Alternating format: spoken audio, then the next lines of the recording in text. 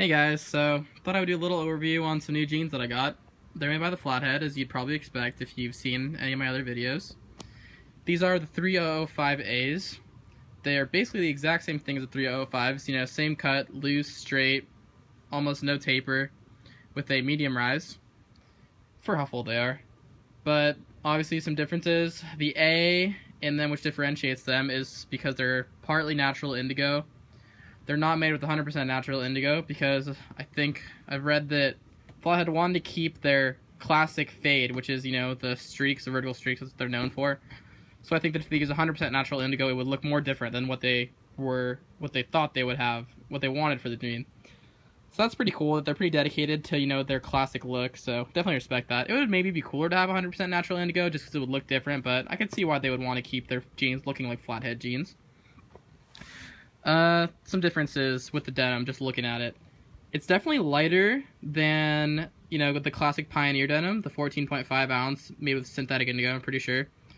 Definitely lighter, like in color. It's a little more gray, like gray tone, but that could change after I wash it. These are just still, like, pre-soaked, nothing, never touch water or anything like that. They seem softer too, but I haven't had a new pair of Pioneer denim for like 5 or 6 months, so they could be exactly the same stiffness, but they seem a little softer. Some differences. The rivets are iron, so that's another difference. Flathead's usual rivets, which I have right here, are copper. Copper is like pretty, it's a little shinier, but obviously these look different because they've actually, you know, they've aged, they've oxidized a little bit. I think personally I like copper rivets better because they're a little more like, they stand out a little bit more, which I think looks pretty awesome, like compared to the deep indigo. But I've seen pictures of them when they're worn, and it seems like the iron like gets shinier somehow after you wear it. Maybe it's just a picture, but I think these are going to age nicely, as I'm sure Flathead wants them to. Iron button, as you would expect from Flathead's jeans. Nice, tight, rolled belt loop.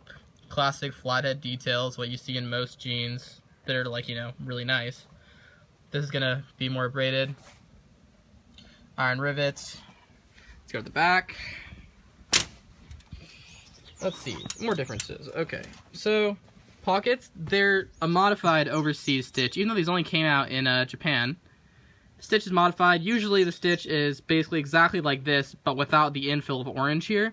So I actually don't like it a bunch. I think I like the overseas better, and I like the domestic ones even better than that. But I might leave it like this just because it's nice to have jeans that look different, so these are definitely something different. The patch, the Flathead, nothing crazy, but it's a little different than the patch on the 305s, the normal ones.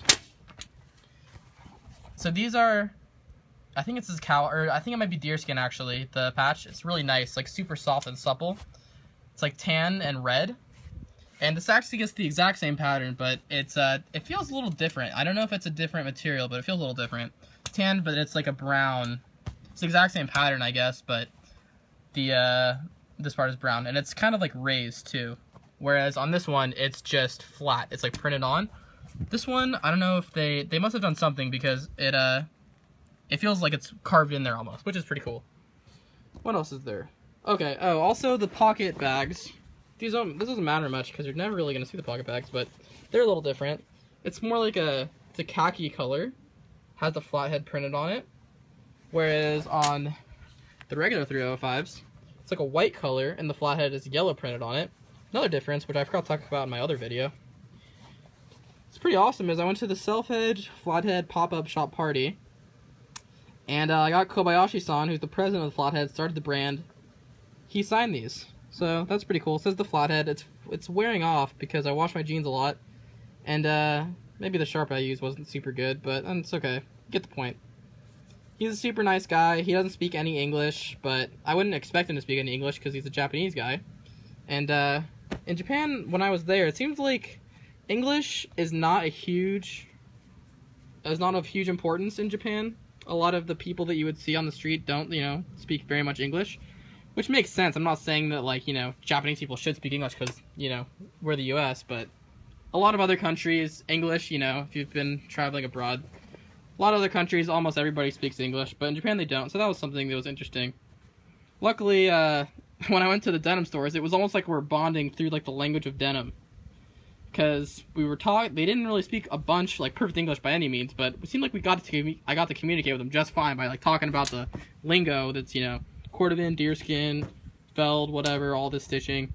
So yeah, these are a great pair of jeans. I think I'm really gonna enjoy wearing them. I'm not planning on wearing them too soon because I really want to get these faded, and they're looking really great so far. But next time I need a pair of jeans, these are definitely going to be the ones that I'm going to wear, and I'm very excited, and it's really hard to not wash these and see how they actually fit. I'm only trying them on.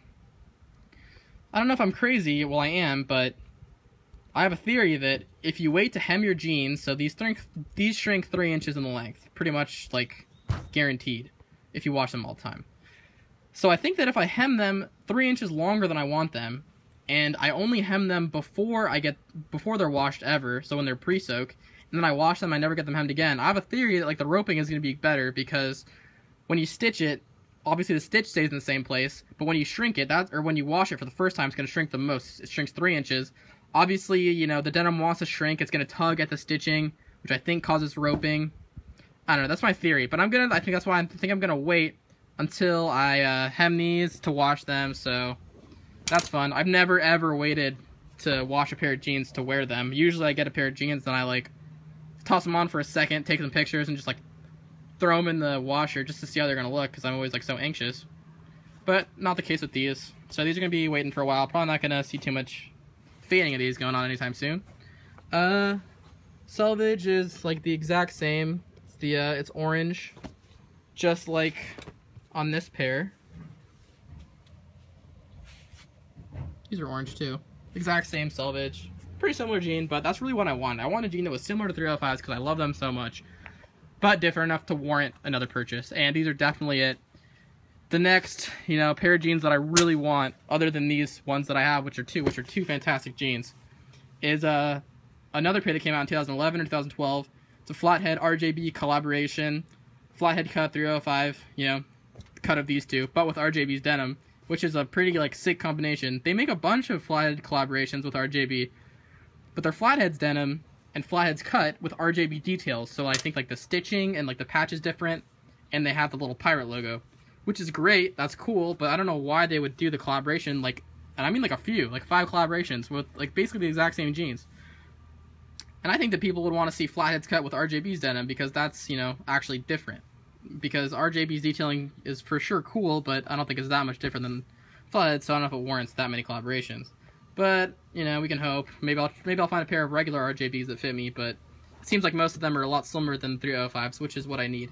So here's like you know, little comparison. This is raw, so obviously it would look different even if this was, you know, brand new. But it's definitely grayer.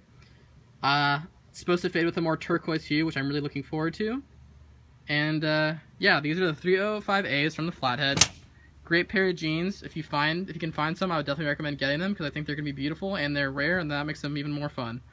So thanks for watching, and I'll see you later. Bye.